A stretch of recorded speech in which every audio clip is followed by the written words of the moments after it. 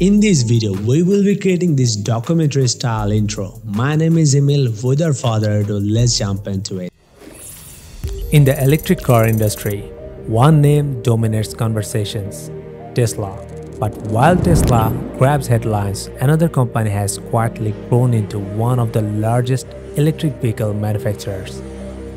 This is one of our episodes from the tutorial series for popular YouTube channels like Vox, Johnny Harris, Magnates Media, and others. Please check the download section for project files download. I have added the download link in the description of this video. So firstly, we're going to create a composition. I'll click on the composition icon, then I'll name it Tesla logo. And 30 frame rate, 20 seconds long. I'll hit OK. Then we'll just drag and drop our Tesla logo here. So I'll select it, then I'll go to layer, then I'll click on auto trace. I'll hit OK. Now we have traced logo. Now I will switch off our Tesla main logo, then I'll select our auto traced Tesla logo, then I'll go to Effect, Video Copilot, Saber. Now I'll go to Saber. Then I will select our energy. So Tesla is something related to electric car. So I'll select electric. Then I'll go to customize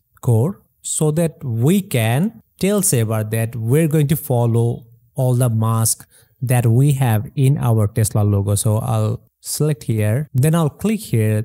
Then I'll select layer masks.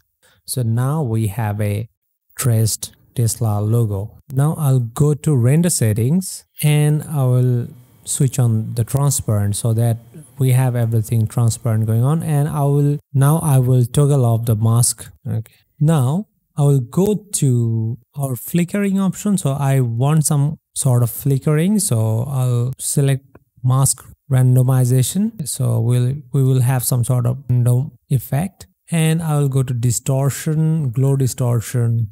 Okay, and we can also change the distortion type from smoke to fluid or energy. And we have another core distortion. We have energy here. Okay, so we can also change it. For example, I will make it fluid or maybe smoke. Okay, now we need to animate our logo.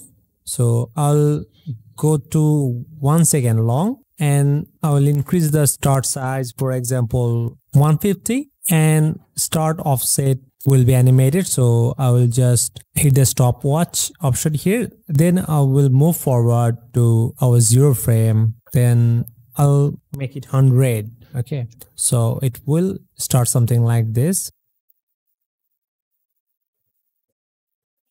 Okay.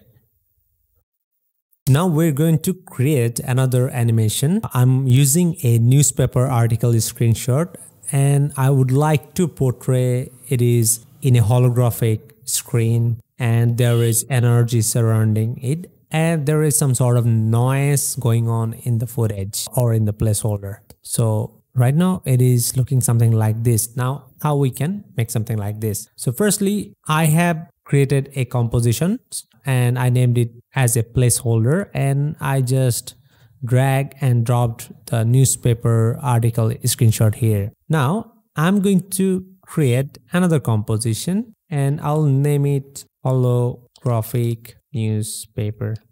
I'll hit OK, and now I'll just drag and drop our placeholder. As you can see, if I look here, we just moved it a bit back. Okay, so I'm going to select this one. I'll make it 3D, and I'll press P on my keyboard. Then I'll make it something like this. Okay, now I will select this placeholder. Then I'll go to layer. Then will select auto trace. I'll just keep it default, all the settings. I'll hit OK, and now we have a auto traced placeholder. Now I'll select the auto traced placeholder layer. Then I'll go to Video Copilot. Then I'll select Saber. We need to go to customize core. Then we need to select layer mask so that it follows all the lines. We need to go to render settings. Then we need to scroll a bit down. Then right now composite settings is black, and we need to make it transparent. Okay, so now we have some sort of glowy effect going on, but we want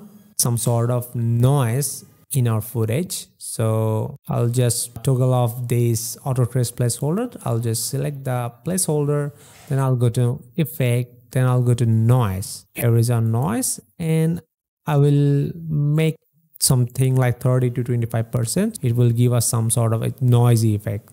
See, I zoomed in. So if I close it, I'll just toggle switch on. So here you can see the noise amount. Okay, so I'll move it back, and now we want some sort of distortion effect. As you can see here, I have used a distortion effect going on, and I used here wave warp. Okay, you can easily find it. So you just need to go to effects and presets and select the wave warp. So here is wave warp. I'll just drag and drop it here. Okay, now I'll just toggle off noise so that we can explain it a bit better.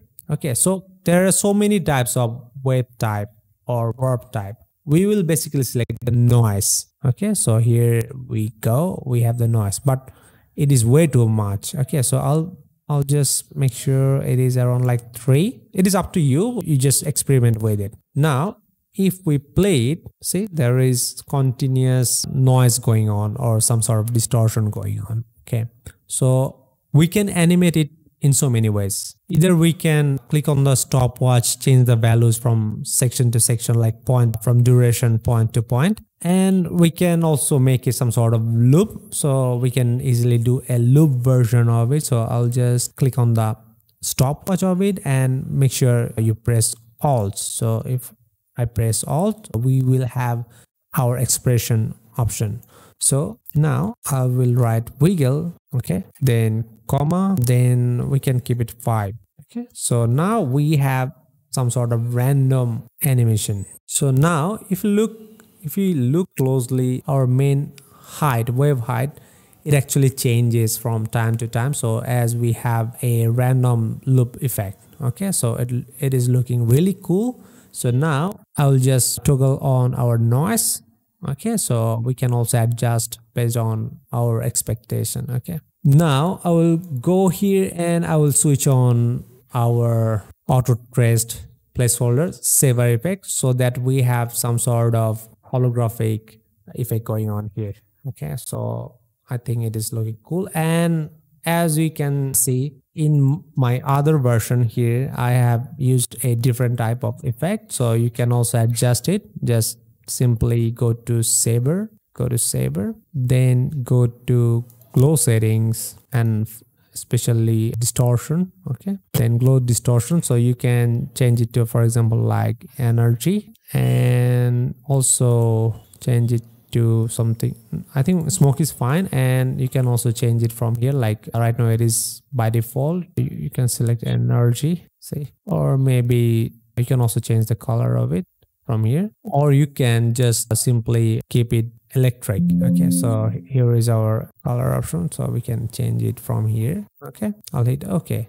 So I'll just keep it energy version here. So this is how we can have a different style of holographic placeholder for our footage and screenshot or image, anything. So this is our holographic newspaper, and I actually have rendered it out. Now I will go to Adobe After Effects, and I have just imported our newspaper effect here, and this is our holographic newspaper, and this is our logo animation that we have created with Saver.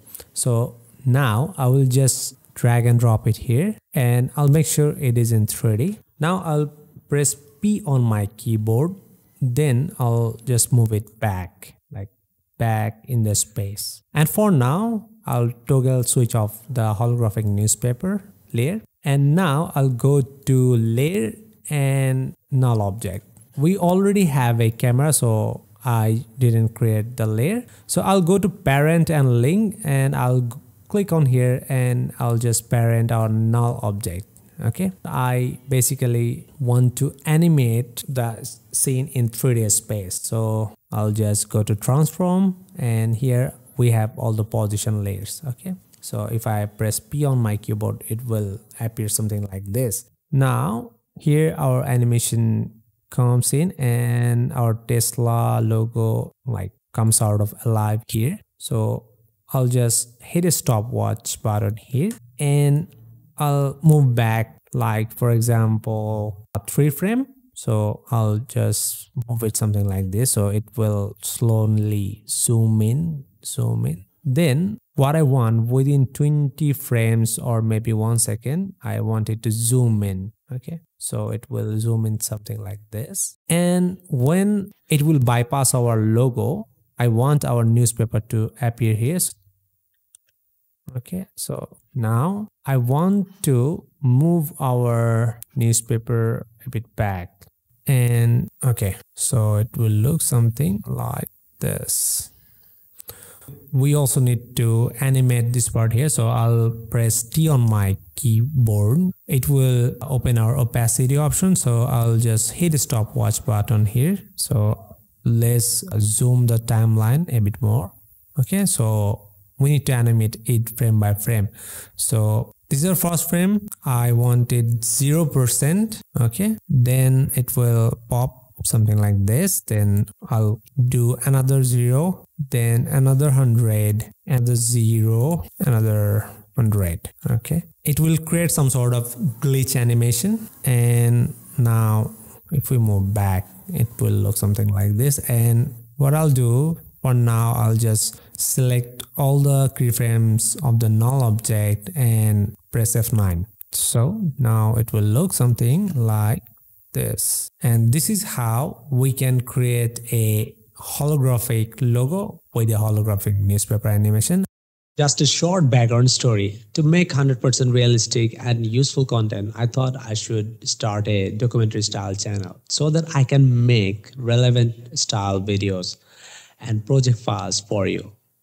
You will also find my documentary channel link in the description below, and I'm really glad that I'm able to share my journey with you. Thank you for watching.